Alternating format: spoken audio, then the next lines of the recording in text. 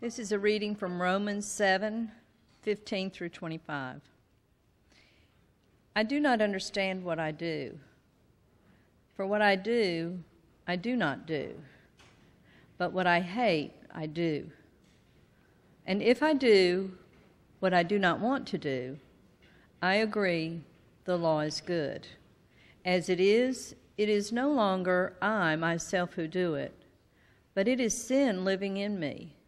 For I know that good itself does not dwell in me, that is, in my sinful nature. For I have the desire to do what is good, but I cannot carry it out. For I do not do the good I want to do, but the evil I do not want to do is this I keep doing. Now if I do what I do not want to do, it is no longer I who do it, but it is sin living in me that does it. So I find this law at work. Although I want to do good, evil is right there with me. For in my inner being I delight in God's law, but I see another law at work in me, waging war against me, the law of my mind, and making me a prisoner of the law of sin at work within me. What a wretched man I am! Who will rescue me from this body that is subject to death? Thanks be to God who delivers me through Jesus Christ our Lord. So then I myself in my mind am slave to God's law, but in my sinful nature a slave to the law of sin. Amen. That is not an easy piece of scripture to read. I don't know if you guys watch the videos that go out each week. We do one, which the Recitar kids were the stars, Kyle and Haley, where they talked about, it's called T3T, the top 3 things you need to know every week. Then we have another one called the Tease, which teases the scripture. And you have to deal with me for about 3.5 minutes, so I apologize ahead of time for that. But in it, I talked about that there are 20 do's in just this piece of scripture. He says do 20 times. And it's unlike Paul to have this, he's a wordsmith, and he's very cognizant if he'd be repeating 20 words. It's not a good wordsmith to not be mixing it up and trying things. So he is definitely wrestling. He's being very honest. He's being very truthful. He's being very raw. He's not allowing himself to sound polished. Paul's a very smart man. He's well educated. He was a Pharisee. He was well educated in a good school, and he would have been cognizant that I'm repeating and I sound like I'm doing this to do this, but I do that. And as we hear, and what we want to do this morning is follow this scripture that in it, Paul is just being raw. He's being autobiographical in his own journey in sin, but in real time. In real time. And we got to put ourselves in the context of a first century Jew who was used to the way that you found salvation, the way that you were part of the tribe of Israel, the way that you were part of Israel is that you followed the law. The law was given to us. The law was given to us by God, so we have the law, the 10 Commandments. We have the Levitical laws, the Deuteronomy laws. I mean, from Exodus alone, we have these laws, but they're external. They're about obedience. So what happens when you don't follow the law? You're disobedient. And you feel guilty. You feel you're undeserving. And now you just feel sinful. So now you're whipping yourself over the back. So now what do you do with that? So Paul's like in this midst of saying, listen, I have literally come to Jesus, seen him with mine eyes. He came to me. And I am still losing this battle with sin. I want to do good. I want to be so good. But then I just do something real messed up. So Paul talks about that thorn in his side. In this scripture today, we hear him saying, I want to do good. I want to do the law. But then I do this. And that's not the law, and I feel bad. So is this sin that's my problem? Is it me that's my problem? And I think we all wrestle with that. How many people have done Cursillo here? Anyone? So Cursillo, every time I talk to someone who's done Cursillo, they come back like they're on some spiritual high. You know, it's like it's a retreat. You know, it's a spiritual retreat. Or maybe you had a really good Bible study, or maybe you've been studying Scripture with your family or with your spouse, and you're feeling like, wow, God is really working through me. You've been praying a bunch. You've been feeling, and then later that week, Maybe you get a call from like your sibling or from someone who just knows how to push your buttons. And next thing you know, you're getting a little irritable. Next thing you know, you're raising your voice. Next thing you know, you're starting to drop a couple F-bombs. And now you're getting real angry, and then you just lose it. And then you're on the phone with them, yelling at them, going like this, going off, and then you hang up the phone, and you're like, ah! And you're like, what is going on with me? I thought I was being so holy. I thought I was on this path. I thought I was making so much progress in my Christian walk. I thought I was leaving behind this old life. And my gosh, I'm embarrassed how I just acted. And often that happens to the people we love the most, because sometimes the people we love the most, we treat the most poorly, right? We'll go off, we'll lose our cool. Why is that? That's what Paul is wrestling with today. And we continue the sermon series. We're working our way through Romans. And last week was Romans 6, and we came to the conclusion of, well, the overall title of the sermon series for July is, Who Do You Want to Serve? Last week we talked about that. The idea, the first two questions you got to ask yourself is, who are you and whose are you? And last week we talked about, well, who do you want to serve? Do you want to serve God or do you want to serve sin? Because Paul is making a statement. It's that obvious. It's just that straightforward. When you wake up in the morning, you got to cognitively be in line with the divine mind, not the mortal mind. The mortal mind is going to say you're going to screw up, you're going to make mistakes, it's bad, whatever, just live for yourself, be a survivalist. The divine mind is saying, wait a minute, no, I serve only one God. I don't serve idols, I serve the one and true Lord. We have to ask ourselves that all the time. Who am I serving today? But before we get to serving our Lord, the number one question we've got to ask, though, and today Paul is asking us, who are you? You've got to understand yourself first. You've got to really claim your own identity as a human being. And Paul is taking us all the way back to Eden. And we have to understand our roots. Our roots as human beings, that one of our first great acts that we did was disobey God. This is where we get the original sin. This is where we come to the grips that like in Wonder Woman, I talked about this before. I know you guys don't like that movie. I love the movie. I don't know why you guys don't like it, but I liked it a lot. Has anyone seen it yet? Wonder Woman? Okay, good. Okay? Comes to the realization that she can't save them. We're all infected with this evil. It's just part of our instincts as human beings. You hear rules, say, hey, you got to follow this rule. Right? Carla tells her daughter, don't do this. And the first thing that Carla's daughter is like, well, actually, maybe I should do it. That might be kind of cool. No, you're a really good kid. You don't do it. But we do that as human beings sometimes, right? We talked about that last week. Our natural inclination is to break rules.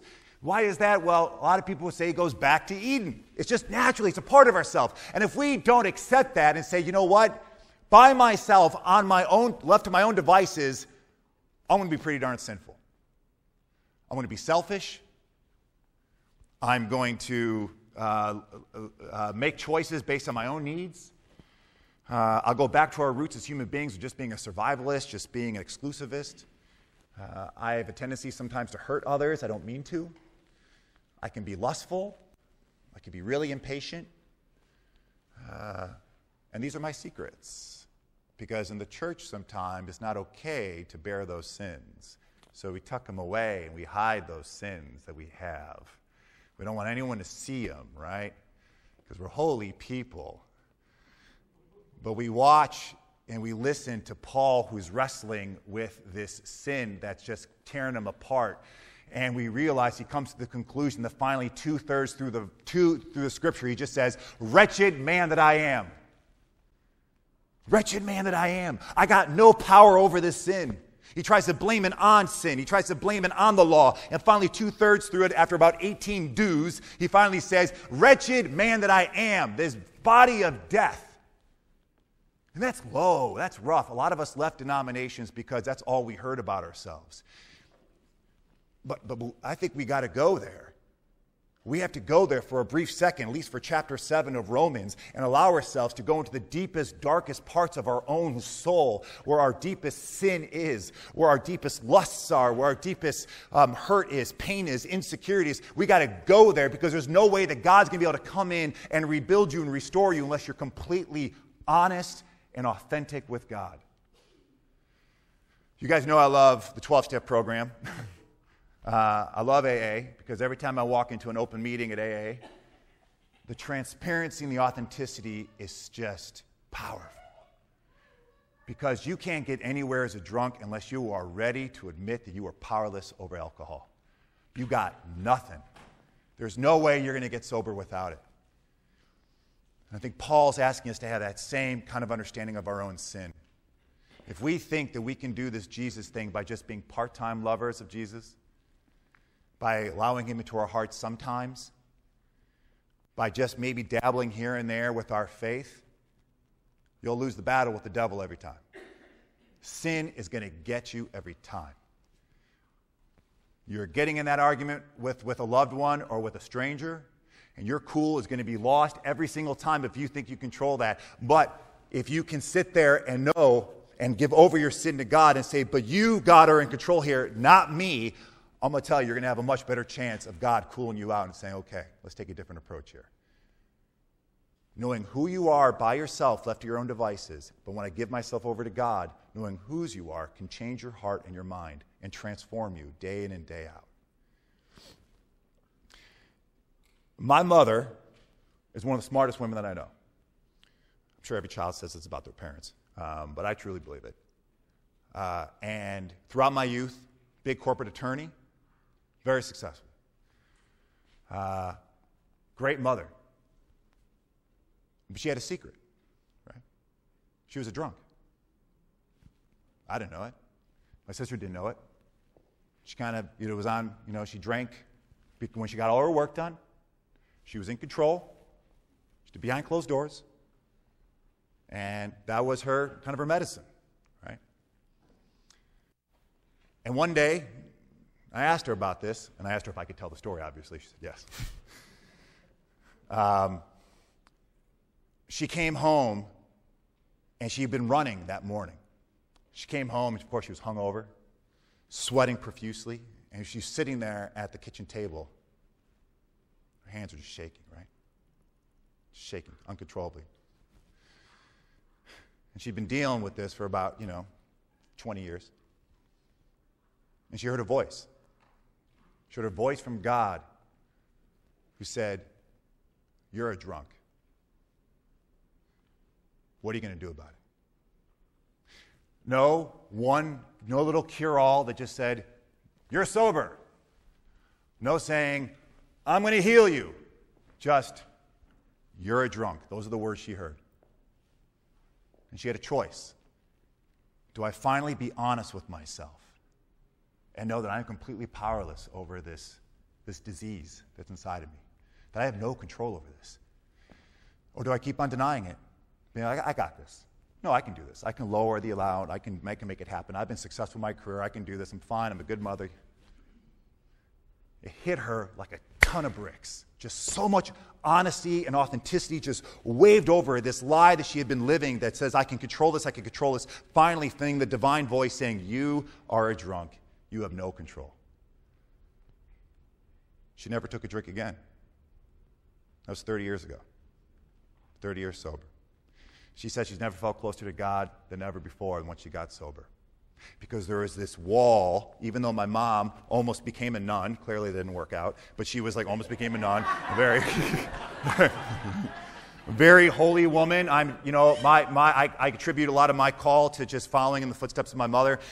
Very holy woman, generous, giving, loving. You would not understand that she was wrestling with the disease, but she had this barrier there, this barrier between getting closer, more intimate with God, and it was the booze. And when she finally came clean, it was just honest with herself. A woman who was so controlled. The woman who was one of the first women to go to be a law school student at her law school. A woman who broke barriers, who did not show weakness, who was successful, who did well, still had this barrier that was holding her back. And once she was finally honest and said, "God, you are right. I am a drunk. Heal me, redeem me, restore me." And now she feels closer to God than she's ever had. She's had a whole new second career. And she became I'm going to go on, and I love my mom, so I won't go on. But she's had a whole second career, second vocation, and just a different approach to it in the library system of academic libraries, and just her heart just going nuts now.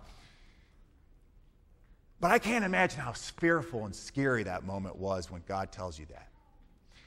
And I think that's what Paul gets to at the end of this letter. of that kind of honesty and authenticity is what God calls for us to follow him. That if we're not honest with him and say, left to my own devices, Lord, I'll cruise the internet at night and go into places I shouldn't go. Left to my own devices, God, I'm going to turn to my anger and say some real stupid things. Left to my own devices, God, I'm probably going to make some pretty bad choices out there. Instead of having 2, I might have 3 or 4 drinks, and I'm going to wake up in the morning and be like, what did I do last night, right? Left to our own devices, it can get pretty rough out there. Not all the times. But Paul leaves us with this final note at the end of this chapter 7, which is a rough one. He says, but thanks be to God for Jesus Christ in my life. And if you come back next week, we dip into chapter 8, which is the real good news. Because what Paul's getting at now is that I have been restored and renewed by inviting Jesus to take over my whole heart. It's like when Bruce Lee would have his students, the first thing he would do is give them a cup of water and said, this is your life right now. This is all of your experiences. These are all your perceptions of yourself and of this world. This is all your weaknesses, all your strengths. Everything you think you know about yourself is in this cup. But if you really want to be my student, you want me to be your master, you want me to teach you how to be the brilliant martial artist you can be, you need to take that cup right now and turn it over. And that's what the students would do, like a mini baptism.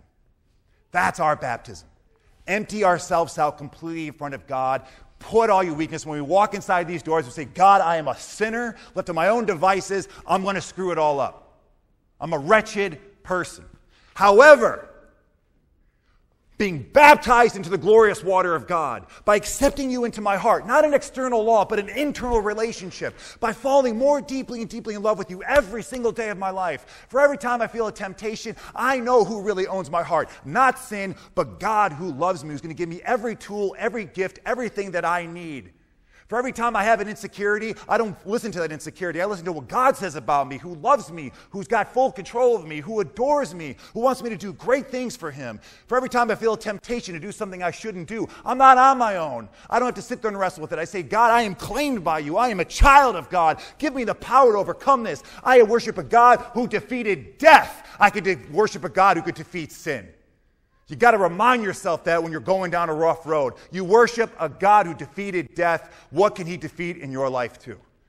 He will give you the victory. That's why he died on the cross. Sin is defeated. Jesus is the victor. But we know and understand that victory when we fully empty ourselves out.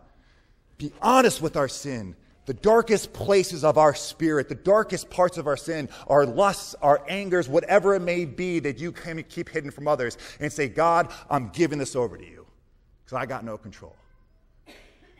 And he will put that upon the cross, carry it, and transform our hearts into something more beautiful than we could ever ask or imagine. It takes honesty, authenticity, transparency, and a ton of courage. But God provides everything you need as he constantly, every day, restores and redeems us to be the beautiful children of God that we are. So this week, what do you want to empty out? Where's that dark place that maybe it's just you know about? Maybe your spouse too. What are you going to reveal to God? What are you going to empty out for God to come in and redeem you? And chapter 8 is next week, and we'll learn all about the renewal in the Spirit. Which is a good one for the U2 one, because you might have a lot of guests. So it's good that wasn't this week with a lot of guests. They'd be like, whoa, this church is crazy. So let us all stand, and we're going to say together the Nicene Creed.